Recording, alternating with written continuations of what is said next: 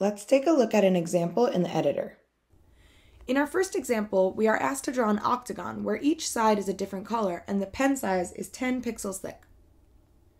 Now that we know about the steps parameter in our circle command, we could just write this code on the left, and if we run this, we will get an octagon. But we want every side of our octagon to be a different color, so we're going to need to draw each line individually.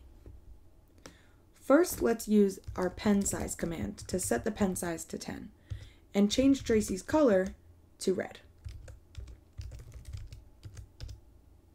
Now we're ready to start drawing our octagon. We know Tracy needs to move forward 50, but then how many degrees does she need to turn? Well, an octagon has 8 sides and a full circle is 360 degrees.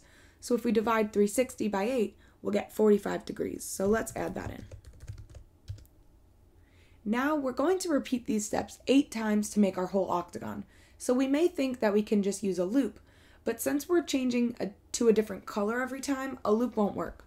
So let's copy and paste these commands, and we can just change the color each time we use it.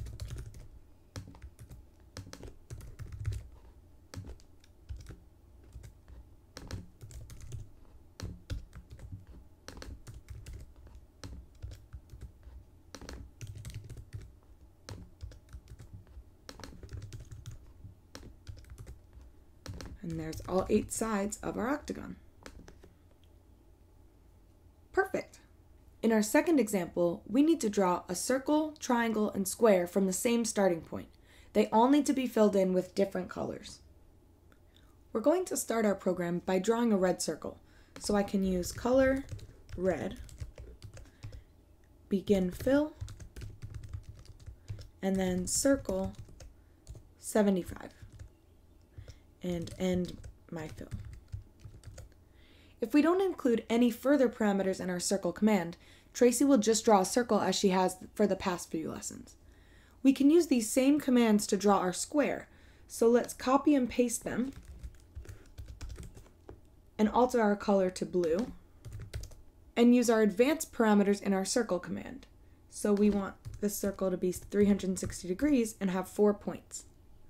I can copy and paste this again to draw my triangle.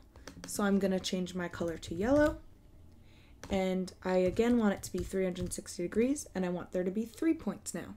Let's see how it works. Awesome!